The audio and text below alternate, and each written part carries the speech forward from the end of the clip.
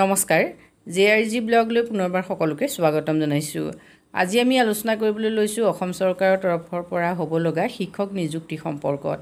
ইতিমধ্যে অসম চৰকাৰৰ তৰফৰ পৰা গ্ৰেজুৱেট আৰু পোষ্ট গ্ৰেজুৱেট লেভেলৰ শিক্ষকৰ নিযুক্তিৰ বাবে নটিফিকেশ্যন জাৰি কৰা হৈছে আৰু এই নটিফিকেশ্যন মতে যথেষ্টখিনি পদ খালী আছে, প্ৰায় ৯,০০০ৰ ওচৰা-ওচৰি পদ খালী আছে আৰু হাই স্কুল লেভেলত পদ আছে ৮,২৩০টা। এই পদসমূহৰ বাবে কোনে কোনে আবেদন কৰিব পাৰিব, লগতে যোগ্যতা কি লাগিব, লগতে আৰ্টছ, কমাৰ্চ, সায়েন্স ষ্ট্ৰীমৰ কিমান পদ খালী আছে, সংস্কৃত বা হিন্দী কিমান পদ খালী আছে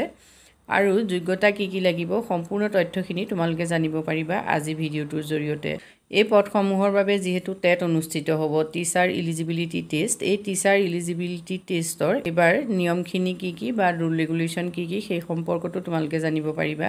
সম্পূৰ্ণ তথ্যখিনি। নেম অফ পোষ্ট হ'ল graduate teacher, number of post 8,230, government post হ'ল 8,004 আৰু প্ৰভিন্সিয়েলাইজৰ 226। গ্ৰেজুৱেট টিচাৰৰ পদ আছে ইয়াত 2,111 প্লাছ 56 নাম্বাৰ্ছ আৰু গ্ৰেজুৱেট টিচাৰ মেথমেটিক্সৰ আছে 1,737.29 নাম্বাৰ্ছ। গ্ৰেজুৱেট টিচাৰ আৰ্টছৰ পদ আছে 3,300 প্লাছ 126 নাম্বাৰ্ছ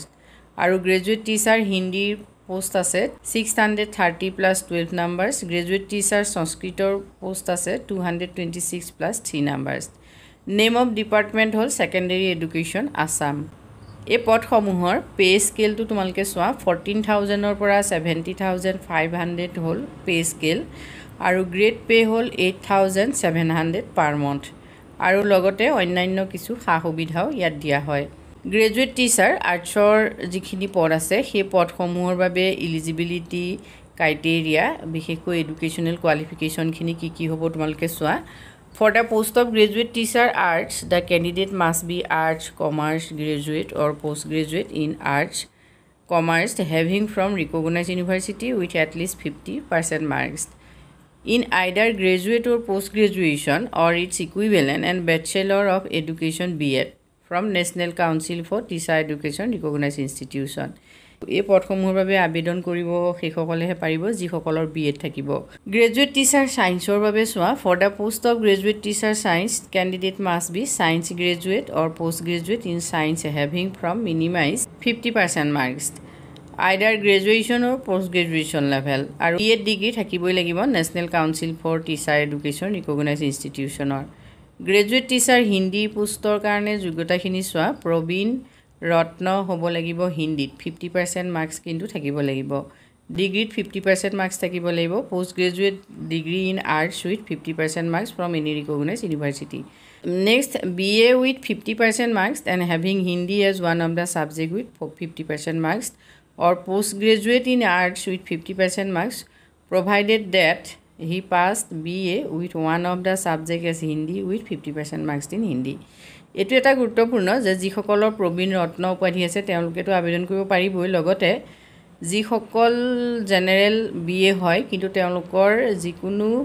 এখন পেপাৰ হিন্দী পেপাৰ এখন আছিলে সেইসকল ছাত্ৰ ছাত্ৰীও আবেদন কৰিব পাৰিব। লগত BT বা B.Ed ডিগ্ৰী কিন্তু থাকিব লাগিব। গ্ৰেজুৱেট টিচাৰ সংস্কৃতৰ পদসমূহৰ বাবে বিশেষকৈ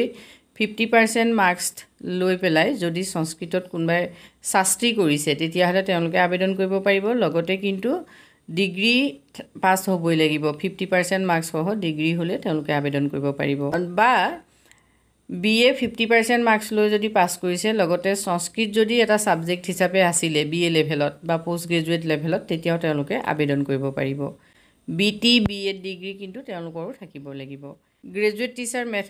মেথমেটিক্সৰ বাবেও গ্ৰেজুৱেশ্যন ডিগ্ৰী থাকিব লাগিব ছায়েন্সত উইথ অনাৰ অৰ major in mathematics and having physics chemistry or biology as pass course or minor subject হিচাপে থাকিব লাগিব। গ্ৰেজুৱেট লেভেল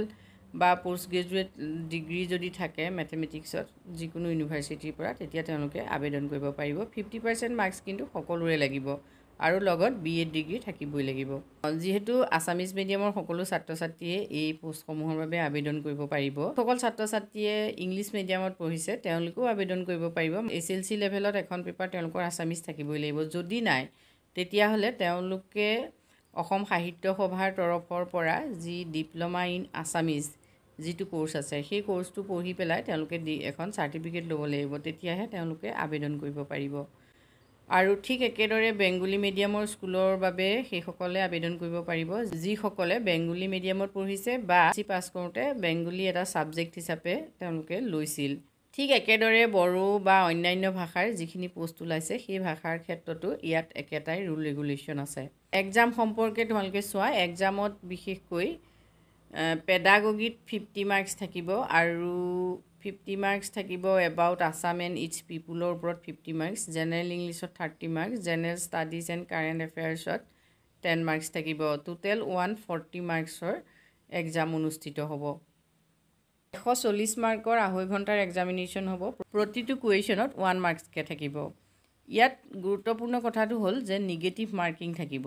0.25 মাৰ্কছ এটা ভুল উত্তৰৰ বাবে নিগেটিভ কৰা হ'ব এক্সামিনেশ্যন ফিজটো চোৱা আনৰিজাৰ্ভৰ বাবে 500 OBC MOBC ST hills ST plain SC PWD T tribes and আদিবাসী আদাৰ্ছৰ বাবে 350 অন্যান্য যোগ্যতাখিনি কি হ'ব তোমালোকে চাই লোৱা নেশ্যনেলিটি যেহেতু ইণ্ডিয়ান সিটিজেন হ'বই লাগিব পাৰ্মানেণ্ট ৰেচিডেণ্ট মানে PRC থাকিবই লাগিব এজ লিমিট 21 ইয়াৰ্ছৰ পৰা 38 ইয়াৰ্ছৰ ভিতৰত হ'ব লাগিব জেনেৰেল যিসকল আৰু এজ ৰিলেক্সেশ্যন ইয়াত কেটেগৰী ৱাইজ নিশ্চয় থাকিব OBC MOBC বাবে 3 বছৰ থাকিব SC বাবে 5 বছৰ থাকিব ST প্লেইনৰ বাবে 5 বছৰ থাকিব আৰু ST হিলছৰ বাবেও 5 বছৰ থাকিব PWBD কেণ্ডিডেটৰ বাবে 10 বছৰ থাকিব এক্স সাৰ্ভিসমেনৰ বাবে 2 বছৰ থাকিব government employee of the state of Assam employee সকলৰ বাবেও ইয়াত ৰুল ৰেগুলেশ্যন উল্লেখ আছে candidate already in govt service in order to prove their employment must upload a no objection certificate NOC যেহেতু দিবই লাগিব যিসকলে সৰকাৰি চাকৰি ইতিমধ্যে কৰি আছে অৰ্থাৎ এনে বহু ক্যান্ডিডেট ওলাব যিসকলৰ ইতিমধ্যে প্ৰাইমেৰী লেভেল বা আপাৰ প্ৰাইমেৰী লেভেলত নিযুক্তি হৈ গৈছে কিন্তু তেওঁলোকে হাইস্কুল লেভেলৰ এই পোষ্ট বিলাকৰ বাবে তেওঁলোকো এপ্লাই কৰিব বিচাৰিব এনে ধৰণৰ সকলো ক্যান্ডিডেটে NOC প্ৰডিউস কৰিব লাগিব এপ্লাই কৰাৰ সময়ত পদসমূহৰ বাবে যেহেতু DSC ৱেবসাইটত গৈ এপ্লাই কৰিব পাৰিবা সকলোৱে এপ্লাই কৰিবলৈ কি ডকুমেন্টস লাগিব ডকুমেন্টসখিনি তোমালোকে চাই থোৱা ডকুমেন্টসখিনি হ'ল recent passport size photograph signature of the applicant as proof মানে birth certificate or SLC admit card all educational certificates and mark sheet high school TET certificate and mark sheet BH certificate and mark sheet caste certificate in case of SC ST plain ST hills OBC MOBC candidates with disabilities will have to enclose certificates of disabilities issued by the government authority certificate of NOC only B or C category only sports cultural if represented the state at the national level